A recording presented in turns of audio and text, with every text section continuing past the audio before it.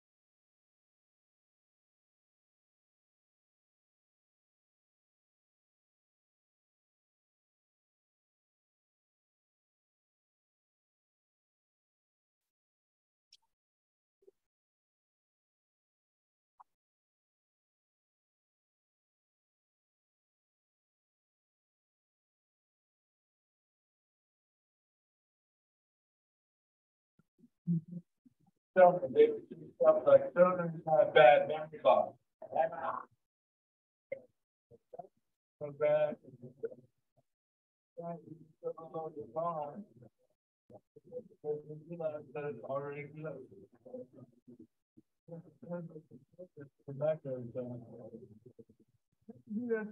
4 times in Birmingham, Alabama. People in Denver like napped in their hair.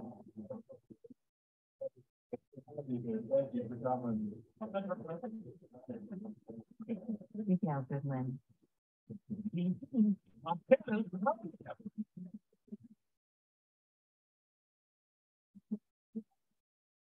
had to make a change so I can physically have sex. 8 months ago, I had a heat stroke during sex. Yes, I got sick during intercourse. That is a bittersweet experience right there. Because here's the deal, we all like sex, but when done properly, it's still a strenuous physical activity. And if you're out of shape, you got to prepare for that. All right? You can't just be having sex on a whim if you're out of shape. You got to spot that a couple days in advance and start stretching out. All right? We'll get all limbered up, you know. Maybe get the rotator cuffs working in case you want to give her the old punch. Who knows, you know? Whatever you're into. Drink the fluids, hydrate. It's like if I just said, hey, dude, right now, stop what you're doing, go outside and chop firewood for 9 minutes. Most guys would be like, hell yeah, dude, I love chopping firewood. I'm a man. You get out there, you got your wood, you got your axe. If you're out of shape, you're gonna start chopping that firewood. You're gonna feel good at first, but about 2 minutes in, you're gonna start to slow down. You're sweating. You're out of breath. The wood's screaming at you to chop it harder.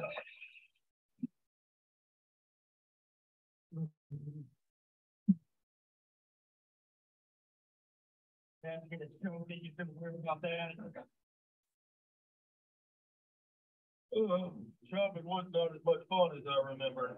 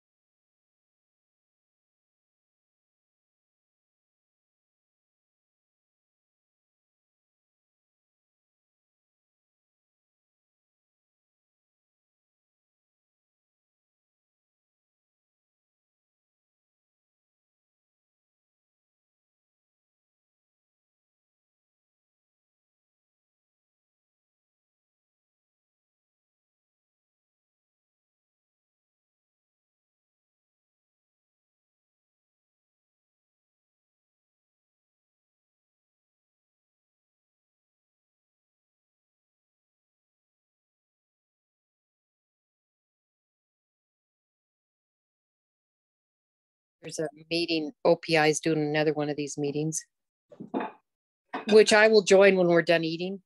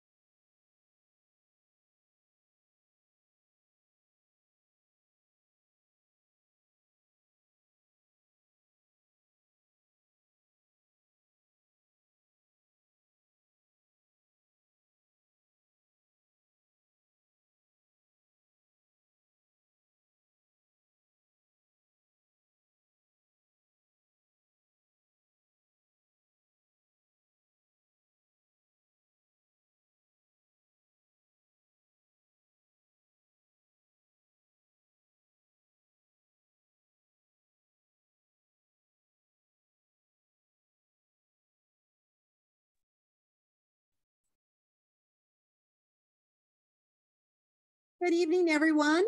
I'm Superintendent Elsie Arnson, and you'll see that big sky blue background. These are the individuals that are going to be discussing today's agenda. So I'm very pleased that it looks like we've got 15 participants at this point. Hopefully this will, how do I want to say, use our time efficiently. We should be pretty much about an hour, and maybe on a beautiful night like tonight, it'll be even less. But the manner of this will be anytime you have any question, you can raise your hand. I believe we've got everybody muted at this point, but we can unmute you. And then this is a dialogue, a conversation. And of course, what we've got some overview of 3 pieces of legislation. So with that, I'm going to go ahead and introduce Jenna McKinney. Good evening, everybody. I'm Jenna McKinney, Director of Family Engagement for the State Superintendent. So I'm thankful that you're here spending your evening with us to go over some of these key pieces of legislation. I'd like to introduce our legal counsel, Rob Stutz. He is our Chief Legal Counsel here at OPI. He's going to be walking through these 3 pieces of legislation. It will be House Bill 234, Senate Bill 744, that's about prayer in school, and then religious materials, House Bill 745. Rob? Thanks, Jenna. Good evening, everybody. Rob Stutz, Chief Legal Counsel at the Montana Office of Public Instruction. Appreciate everybody being on. What I'm going to be doing today is stepping through those pieces of legislation, and I'm not sure how familiar people are with the process for looking up legislation and going through it. So part of the presentation today is going to include just that overview of where to find the legislation so that you can see what the text is. As mentioned, if you have questions, catch our attention, raise your hand, and we'll try to answer it. So with that is sort of the process that we intend to follow. Let me share my screen and let's look up these bills. While Rob is doing that, there with Zoom, it's automatically for chat as well. So I know Jenna will go through the chats when any question or addition might want to happen. And again, this is a discussion and a dialogue. So please feel free to interject, to ask questions, and we'll do our very best to get that answer. So Mr. Stutz, are we ready? Yes, thank you, Superintendent. So we've got a series of these community discussions. We're on the July 26th community discussion, and you can see the 3 bills that we're going to be talking about: HB 234, HB 744, and HB 745. And just by way of notice, we do have 2 more of these community discussion nights coming up, one on August 23rd, one on September 20th. And so there's an opportunity to have another discussion about different legislation from the session. But today we're going to focus on these 3 bills. For those of you unfamiliar with how to look up legislation, the legislature, you can access it through the website. And can everybody see the legislative website that I have pulled up? No? So we've got a big blue screen on at this point. Well, let me switch over to the legislative website, and I apologize about that. Can you see the legislative website now? Thank you. Great. So the Montana Legislature, leg.mt.gov, has a really quick and easy way to find the bills. You just go to Laws and Bills, 2023 session bill lookup. And tonight we're talking about 3 bills. We'll look up the first one, which is House Bill 234 regarding obscenity. So in that lookup screen, we just go House Bill 234. And it pulls up with this table and other information about the bill. What we can see is that the bill starting at the bottom of the table. It was drafted, introduced, and finally approved by the legislature, signed by the governor back on May 10th. And to look at the exact text of the bill, it has current bill text, and we're going to pull that up in PDF form so that we can look at the exact language of the bill to see what it says. Now, one thing I just want to be clear about is, although we're talking about legislation, and although I am the attorney here at OPI, or one of the attorneys here at OPI, the information I'm providing is just general information about the legislation and about the bill. I can't provide specific legal advice, but if you do have questions about how the language of a bill applies to a situation you're facing, be sure to refer that question to your attorney for legal advice. But anyway, so now we've stepped through the process, and we have the first bill that we're going to be discussing tonight, House Bill 234, in front of us. This bill addresses three sections in what we call Title 45. So it addresses 45-8-201, -205, and -206. And I should note, for those of you familiar with looking at school law statutes, the school code is located in Title 20 of our code. These are located in Title 45, and that's because these bills address criminal statutes. And so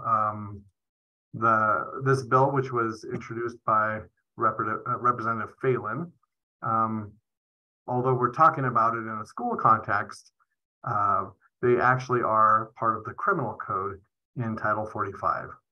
And what we can see by looking at Section 1 of the bill is that this amends an existing statute.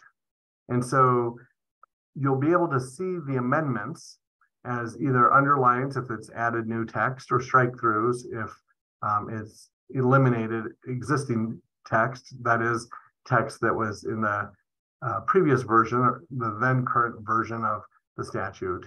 And text that remains unchanged has neither underlines nor strike throughs. And so one important takeaway when looking at this bill is that by and large, nothing was changed. We had an obscenity statute in Montana, and there are no changes to most of the bill.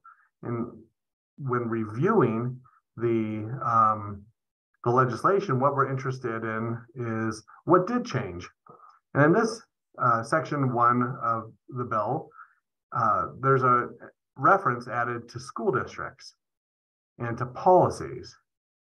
And what this says is that school districts may adopt policies that are more restrictive as to obscenity than this statute, this section, already provides. And so the bill doesn't change what is obscene. The bill doesn't change anything about the penalty, which is a misdemeanor conviction with a fine of between $500 and $1,000 and a potential jail term that doesn't exceed 6 months, or both of those remedies, those punishments. And so nothing was changed about the substance of obscenity, the crime of obscenity in Montana, except to give school districts flexibility to adopt more rigorous policies. The second. So Rob, yeah. Let's stop right there. And if you could enlarge it, because of course.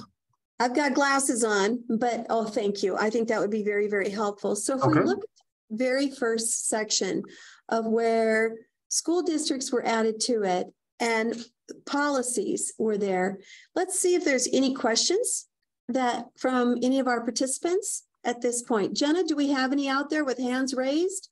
Or if anyone would like to ask Rob any questions of what this means prior to those amendments, or what they might mean currently? No questions so far. Is there a brief description of school districts having issues in prior years where they needed this kind of power?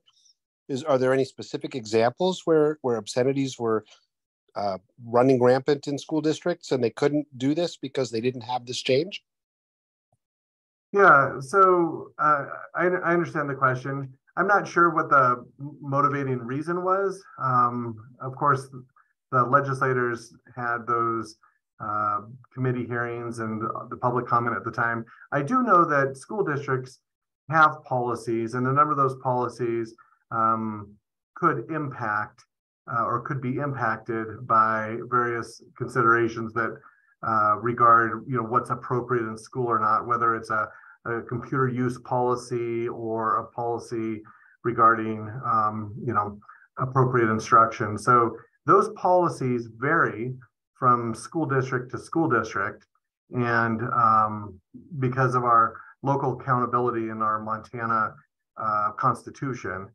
So this change, I think, simply recognizes that flexibility at the local level. It doesn't, as far as the impetus for it, I'm not aware of what that was, but as far as the school districts having that control over their policies, that's a longstanding recognition in Montana law. And this amendment just added that flexibility, that local flexibility into the language of the code. It's no more restrictive regarding obscenity. There's the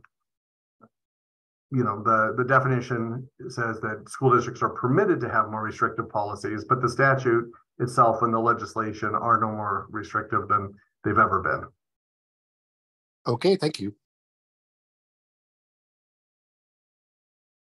I see a hand up with one of the participants. Yes, David, to answer your question, to the best of my ability, because I attended the hearings for this bill, there were no school districts that suggested that they were having this kind of problem. I did not hear any school districts come up and describe a problem and the fact that they needed this addition in order to address that problem. Okay, thank you. Maybe somewhere down screen will become clear why we needed this bill. I do have a question. Can you hear me? I can hear you. Yeah, okay. So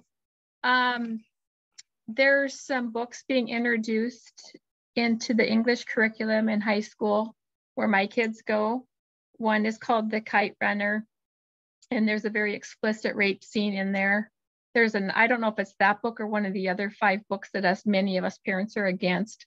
It has the F word like 89 times.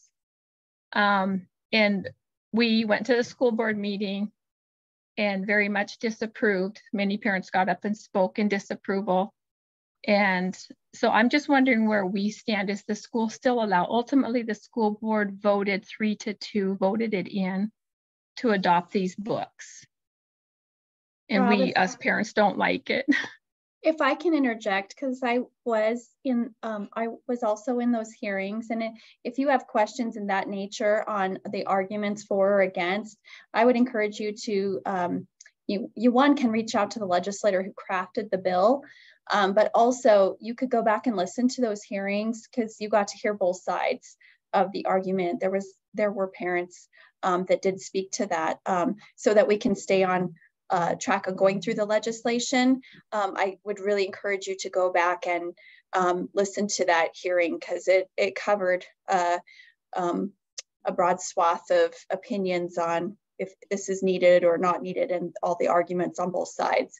And just to make sure you all know, if you do have questions, feel free to use the chat box as well. I'm glad to stop Rob as we go through the bill and get him to address your questions, but raising your hand works as well. So appreciate the good questions. If I could, Rob, also interject real quickly, noticing on that line 5 of that first section, the words were permissive with that may.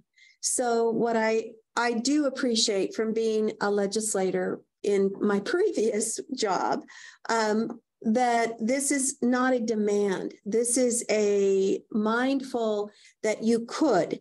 that it's a possibility. And as Rob, as you had said, this is the flexibility that I believe this bill offers. It is not a mandate that they have to adopt things that might even be more restrictive or not.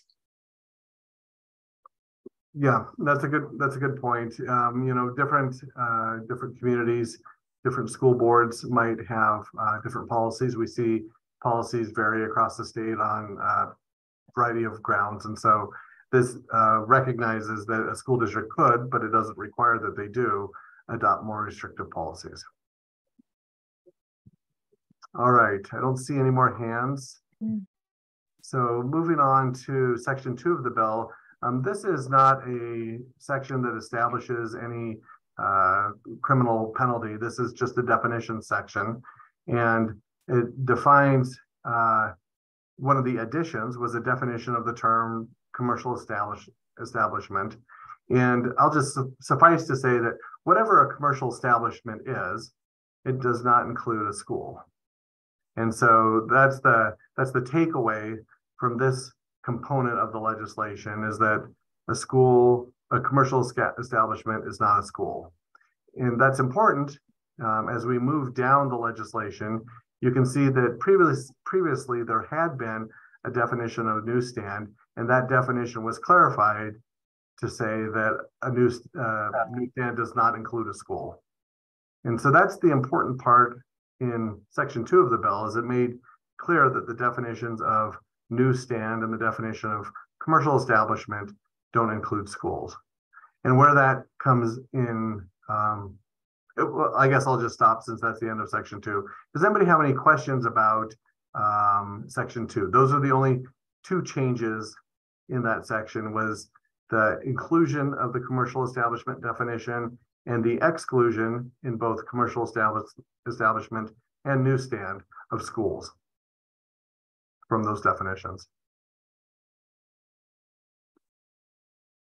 Okay, well, moving on, section 3 of the bill is, again, now this is a criminal penalty, and just like the other one, you can see that there's very little that's changed in this part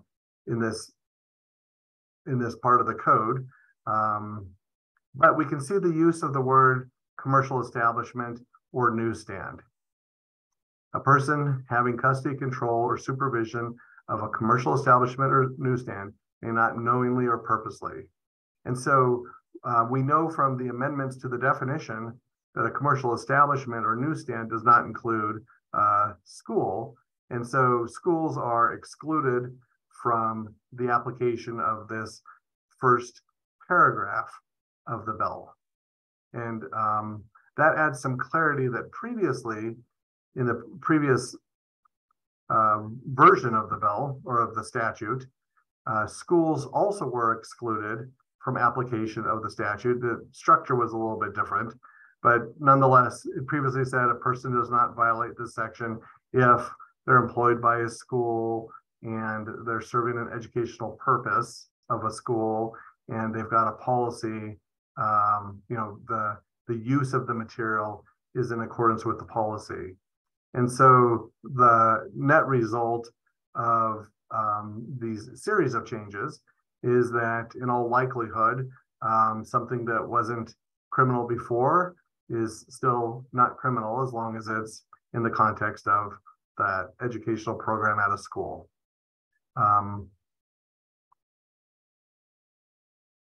One thing that did change is that this statute, which has to do with the public display and dissemination of obscene material, did explicitly include what the penalty was. Previously, you had to look to a different statute to see what the penalty for violation was. Let's see, I apologize. This statute, it didn't include the penalty in there. There's still the other section that includes the penalty, but nonetheless, the penalty is similar. It's up to 6 months and it's a $500 fine. But what they did include is, that previously didn't exist, is this language similar to the obscenity statute, that says that cities, towns, counties, school district may adopt policies that are more restrictive than the requirements of the statute. So there are some more changes to this statute in this legislation, but at the end of the day, the most significant change is that local flexibility that school districts have to adopt policies more restrictive depending on the local school board or the local school community's needs. Are there any questions regarding this section of the bill?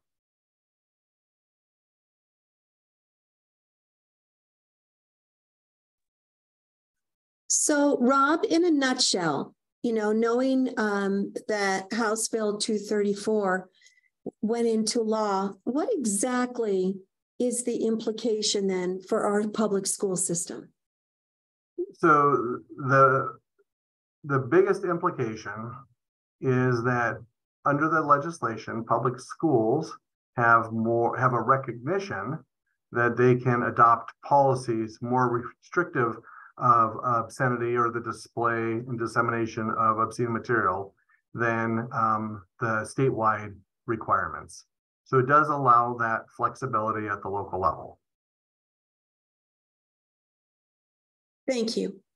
Any questions regarding or any questions on application of this law that we might need to get clarified before we move on to the other two pieces? Yeah, so schools are required to adhere to what's written here. They cannot provide obscene material and on and on. Is that right? I'm trying to understand if schools are required to function by what is written. Sure. So the two criminal provisions that are addressed in this bill, obscenity is in 458201, and the public display or dissemination of obscene materials to minor. The application to schools remains largely unchanged since their previous version. So this legislation added that flexibility at the policy level, but this legislation didn't make any significant change to the application of the statutes to schools. It did it in a different way.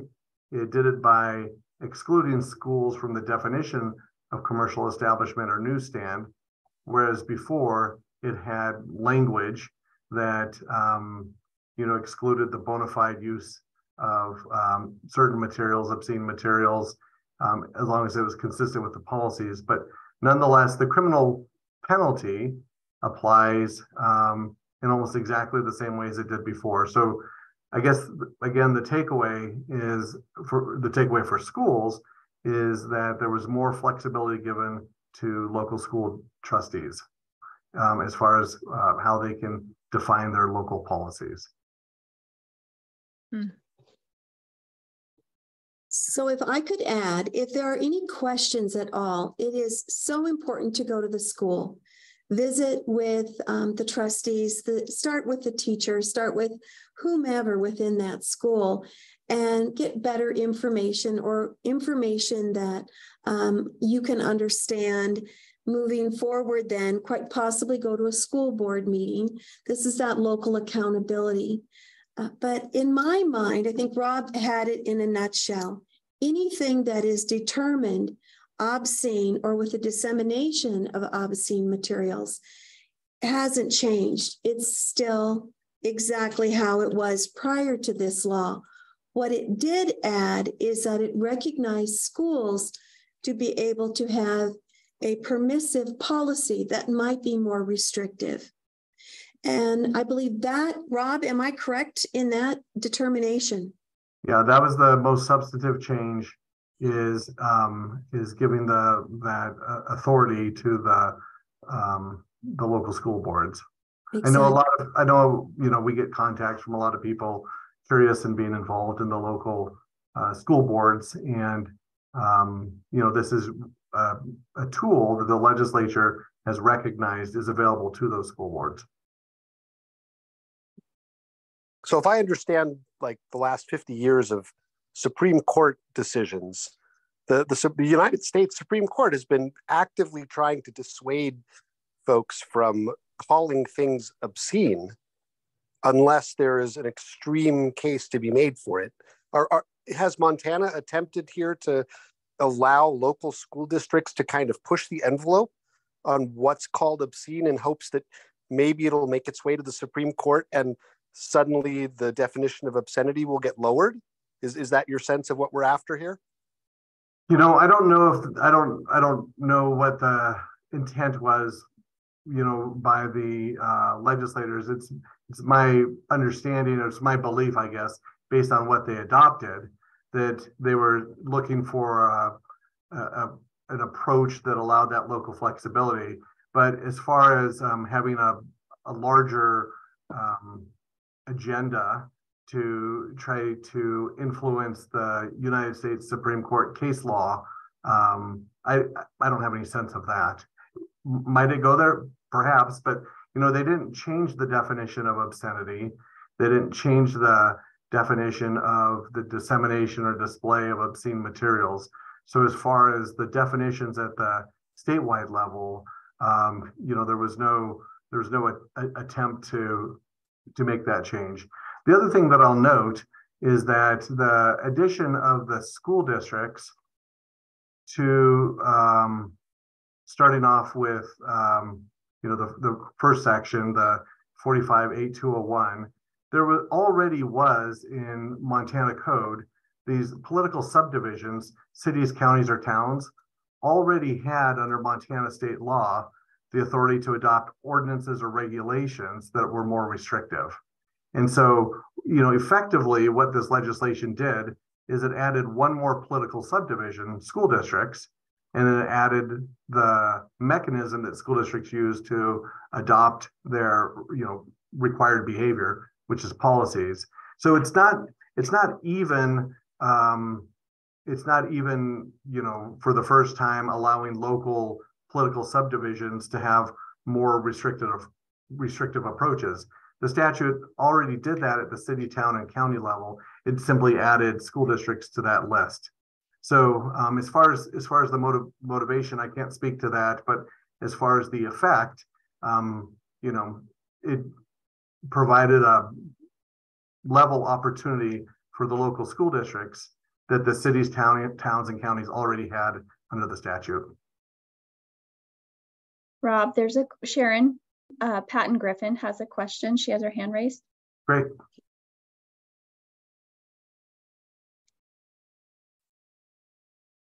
Sharon, we can't hear you. You'll have to unmute. Thank you. So what I heard you say, interesting how ears are different, is that school districts and libraries were excluded from being punished or liable criminally from doing any of these things that are listed here in section 1. Is that correct? No, that's not quite correct. So section 1, the crime of obscenity, refers to persons. And so section 1 doesn't speak to the application to school districts. It speaks to individuals. What I was referring to is the definitions in section 2 that excluded schools, libraries, etc. That's the definition of commercial establishment and the definition of newsstand. Those terms are used down in section 3, which is a different crime, the public display or dissemination of obscene materials to minors. And so those definitions that we reviewed have no application to the crime of obscenity, which is in section 1. They only have an application to this crime, which is in section 3 of the bill. And you can see the use of those terms right here. And so so those definitions don't affect the application of the crime of obscenity. Okay, but this then, section 3, public display or dissemination of obscene material to minors, does not apply to schools or libraries. Well, yeah, specifically it says a person having custody, control, or supervision of not a school, may be knowingly or may not knowingly or purposely do this. And so this exclusion, we'll say, of this statute to schools existed in a different form, but what was previously section 2B right here, where there was an exclusion for schools, you know, consistent with the education purpose and school policies. So the statute previously spoke to schools and previously spoke to libraries or museums and had an exclusion for them anyway. So the substantive change, the biggest change, frankly, is not whether it applies to schools, libraries, or museums, but whether those schools, libraries, or museums have or not the schools, libraries, whether the schools, cities, counties, towns have the flexibility to adopt more restrictive policies. So I hear what you're pointing out. I don't think that that's a significant change in the statute, but it's a different way of addressing whether or not it applies to a school. And in this case, they excluded it from schools by virtue of the definitions of these words, rather than by virtue of an exclusion that they previously had down here. Okay, so schools are basically excluded unless their local boards choose to make changes that are more Yes, schools are not now and have not been, generally speaking, included in this particular statute, and the local board application would be via a policy, not via the criminal statute. It just says that this criminal statute doesn't limit the ability of schools and other political subdivisions to adopt more restrictive policies. But I should point out that that's not true, the exclusion of schools. That's not true, and it hasn't been true under the obscenity statute 458201. Effectively, there was no significant change as a result of this legislation to the application of schools, except for the recognition of the ability to adopt policies. If I can interject for just a moment, Rob, I would encourage you to go listen to the testimony in committee. There was, I remember, I'm not sure if it was on the Senate or House side, but there was testimony as to the history of why the changes in this bill. I don't speak to the accuracy of the testimony, but it was interesting perspective, and I think you would get at least some of your speculative questions answered from what you all are considering, the history of this. I think it might speak to some of those questions you have. So Rob, in the chat, there are a couple questions regarding the First Amendment. And I don't know, with what Jenna is saying, if there was any legal opinion done on this that might chill that effect of the First Amendment. So yeah, we could hop over and look at that. So this is that page we looked at earlier with the history of the bill. And I'll note that normally there would be a legal note if the bill resulted in a legal concern of consequence to the legislative staff that they wanted to inform the legislators of. The other thing I'll point out is that a number of amendments to the bill were considered, and some of them were adopted. And so the language, the final language of the bill doesn't reflect the language of the bill as initially introduced. I'm not here really to talk about the legislative process because it did undergo some amendments. I'm acknowledging the legislative process, but mostly I'm interested in what the result was. And the result is this final language. And so if you are interested, you can go and look through how the bill language was proposed to be amended and changed over time through various amendments. But I'll just note there was no legal note attached to this bill by the legislative staff. I guess the other thing, superintendent and everybody having questions, but I'll note is regarding the First Amendment. Of course, I can't give a legal opinion about that in this chat or in this conversation, but also the substance of what is obscene wasn't even affected by this bill. And so it would be a similar legal analysis before, for the statute, before and after the legislation. The scope of obscenity didn't change.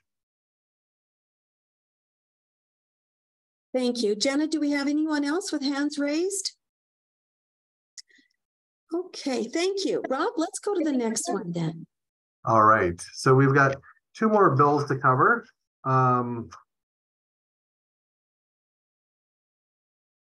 going to use the same process that we used. We're going to go to the legislative website, go to legislative bill lookup, and House Bill 744.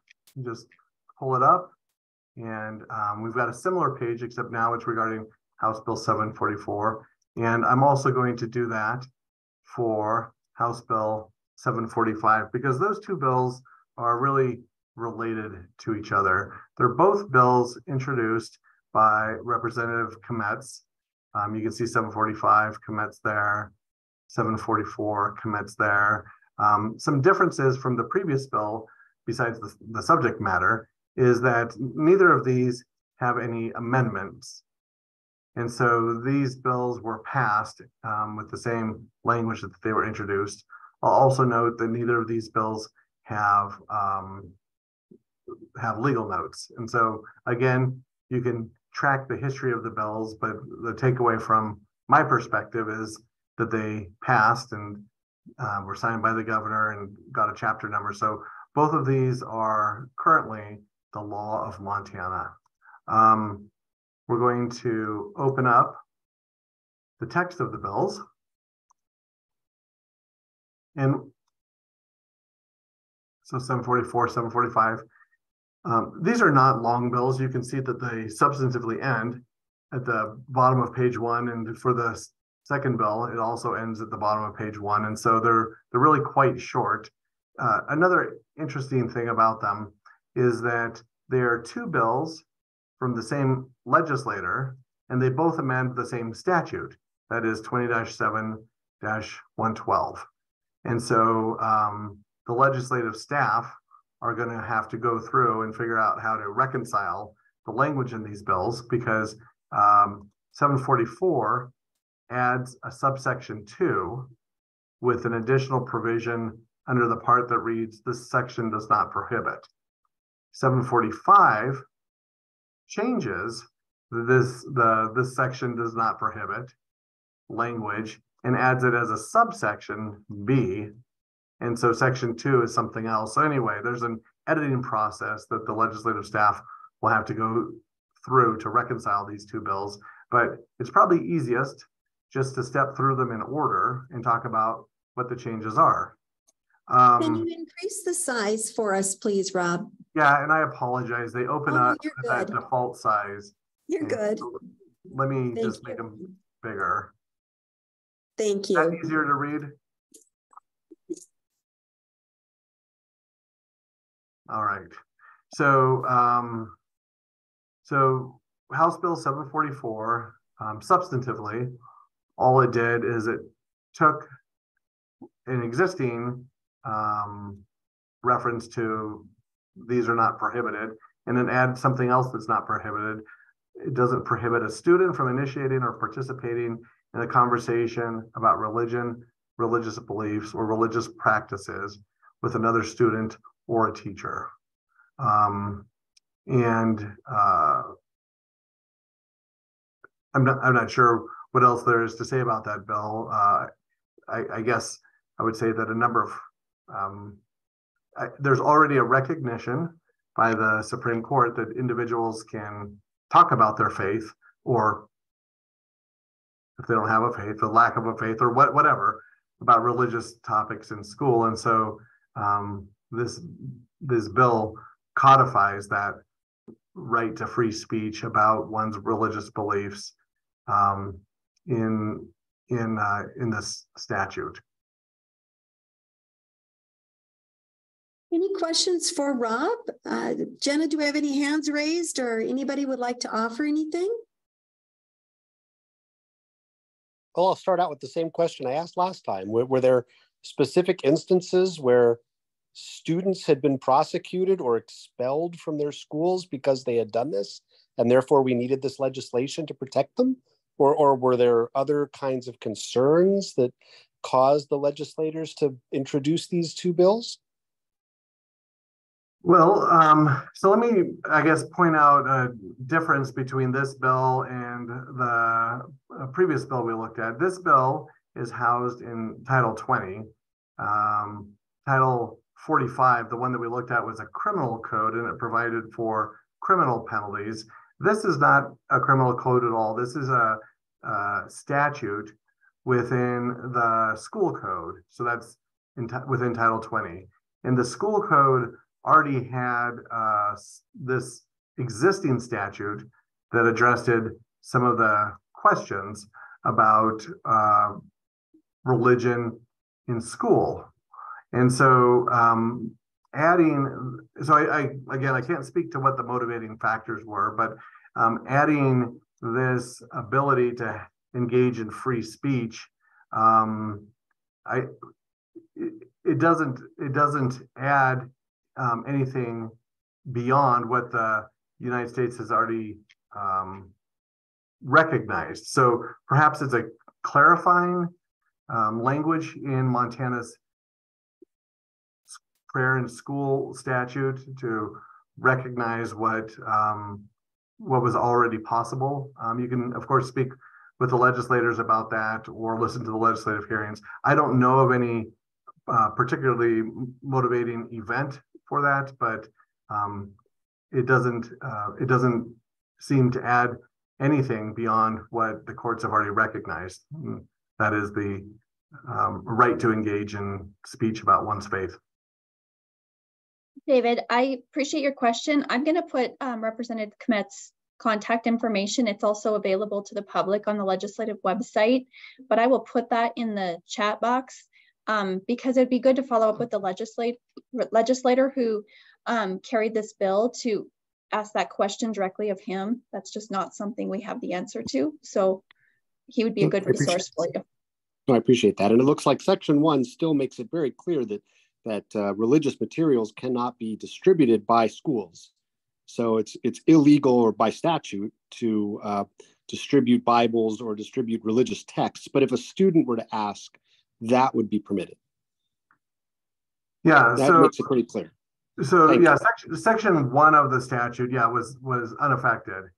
Whether Section 1 is constitutional, if challenged under the United States Constitution or the Montana, I don't know. But you're right, Section 1 of the bill was not impacted at all by this legislation. The other thing I'll note, Jen, I appreciate you talking about the availability of legislators. On the website that we were looking at, there is information about the different legislators, and most, I think all legislators list under their profile some way for constituents and other citizens of Montana to get a hold of them. So, post it in the chat, or you can go to the same legislative website to understand how to get a hold of those legislators with those questions about, motivating events. Are there any other questions about House Bill 744?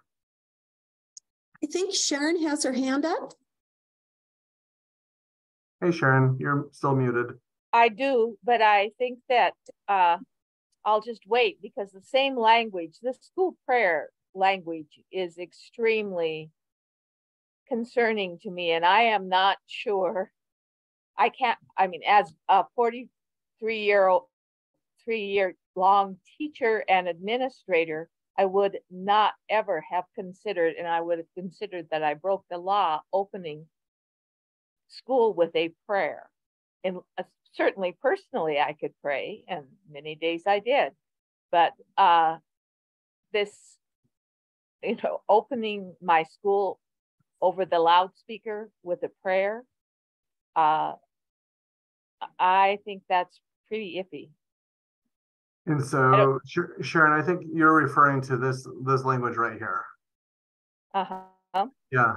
So that language has existed in Montana code for a long time. It wasn't affected by this legislation. We'll see that it was affected by the next piece of legislation, and we can talk about that. But the recognition that a school day may be opened with a prayer is not new to Montana. Whether it would pass review if challenged is sort of a separate question. But as far as I know, this section of Montana code has never been subject to a constitutional challenge.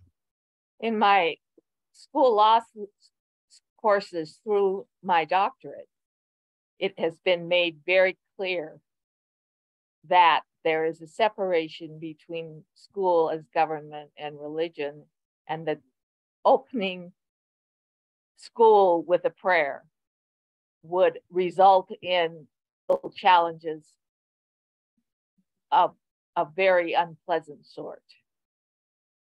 But yes, let's go on to the next one. Thank you, sir. Sure. Right. I guess the one thing I would say is, this statute doesn't speak to the manner of prayer, right? That's right. A very broad construction would be that, the school day over the loudspeaker opens with prayer.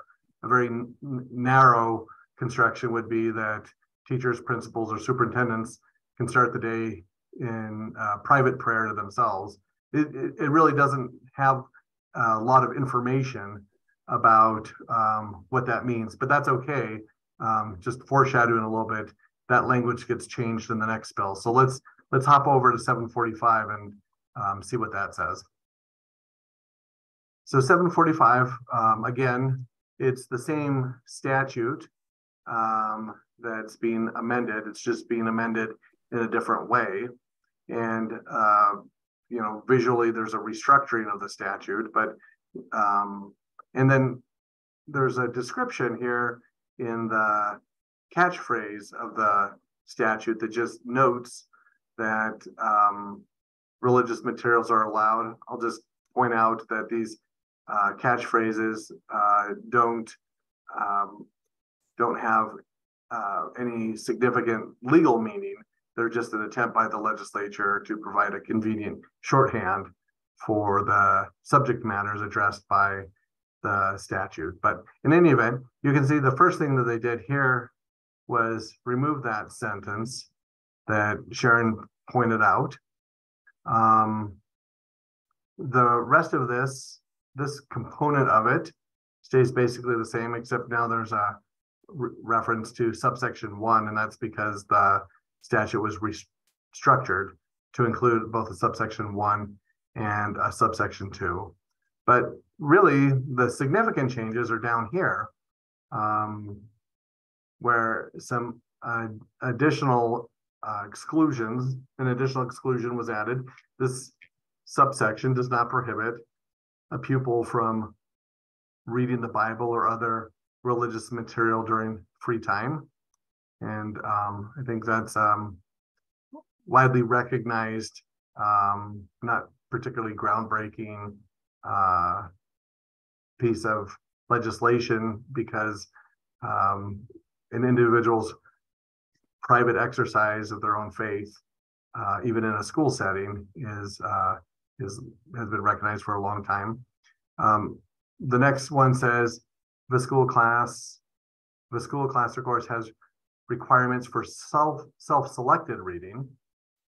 A pupil must be allowed to read from the Bible or other religious material to meet those requirements. This is referring to an individual who has the discretion to choose the reading material for a class, and this would be preventing, if students weren't allowed to self-select religious materials, then arguably that would be the school limiting one's free expression of religion.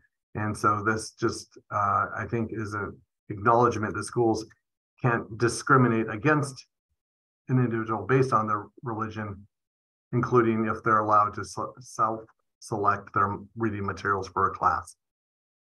And then the final section is the new section 2, prayers permitted in a school, on school grounds, and at school-sponsored events, but a person may not be compelled to pray. The school day may begin with a prayer. And, you know, the ending of that is an obvious allusion to the previous language that said the school day may open with a prayer.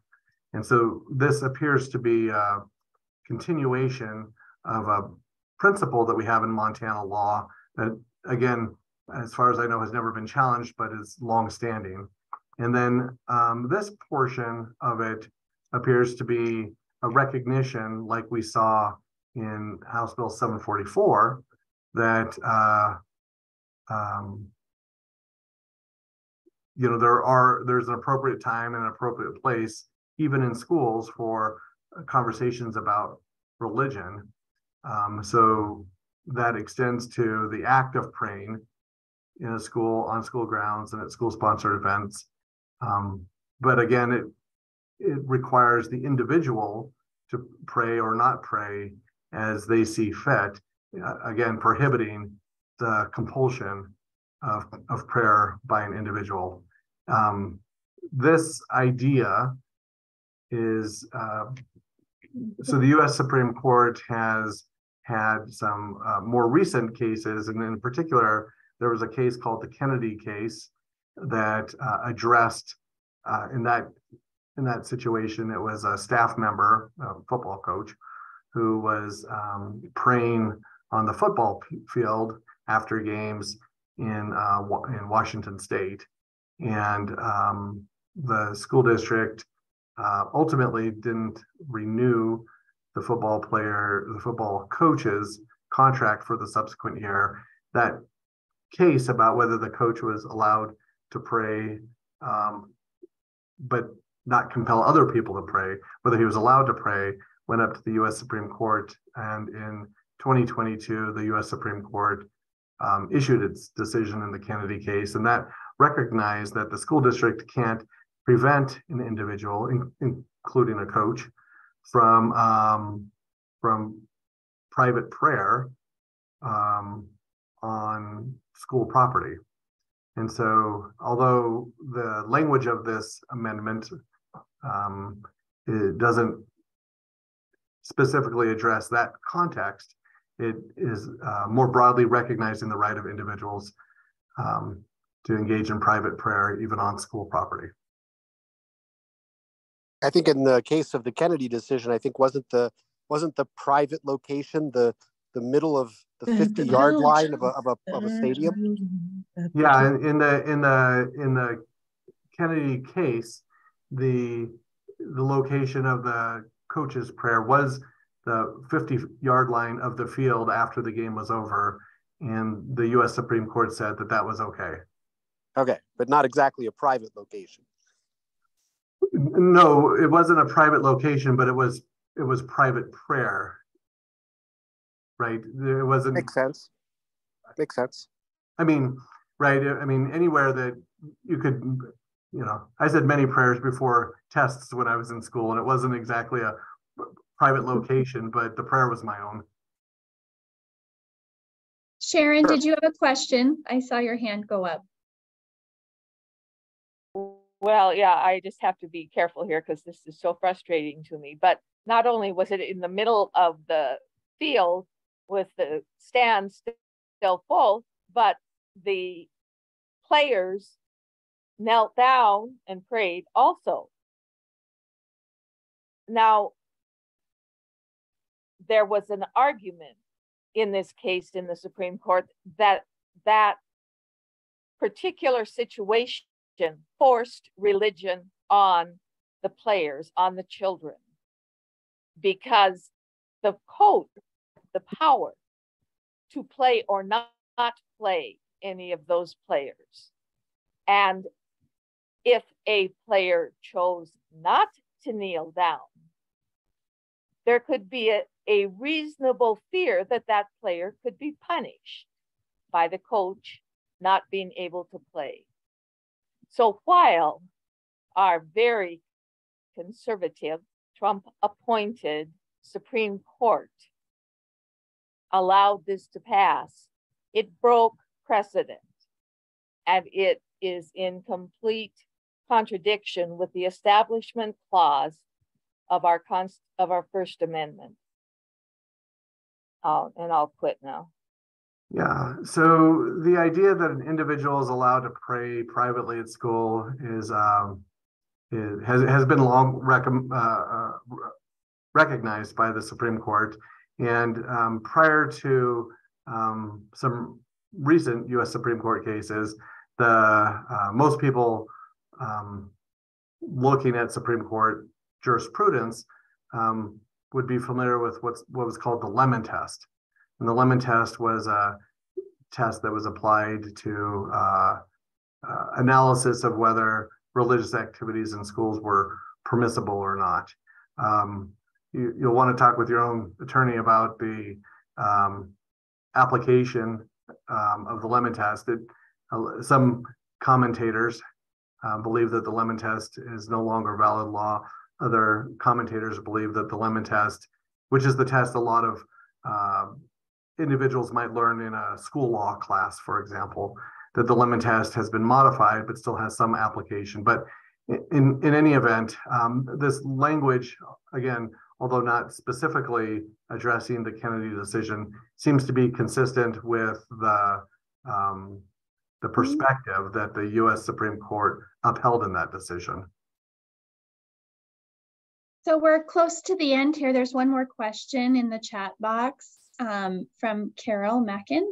And she asks, the Attorney General ruled on 6/23 that the bill titled HB 234 was not legally sufficient for voters to understand.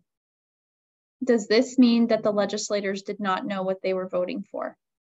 I'm sorry, which bill are they talking about? HB 234.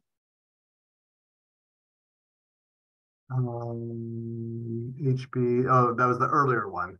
Yeah, the obscenity bill. Yeah, so, as far as some disagreement about the title of a bill and the legal sufficiency that may be in a legal opinion, I wasn't really speaking to a dispute about the title of a bill, but I was more looking at the substance of what HB 234 said. And so I'm just unfamiliar with and not prepared to speak about an AG or some attorney's opinion about whether a bill title was legally sufficient. But when we were discussing HB 234, we were going over the substance of the changes to the law, not the bill title. With that, we're getting close to the end here. Are there any more questions that anyone has on any three of these bills?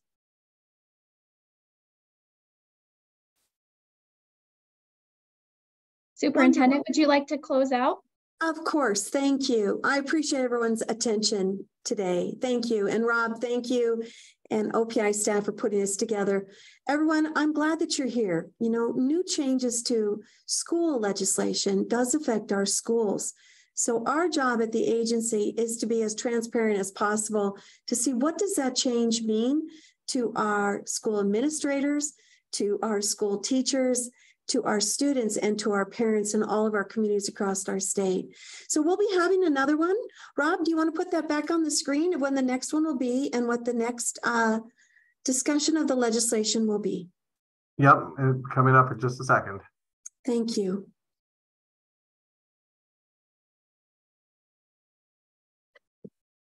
Perfect. And a little bit larger.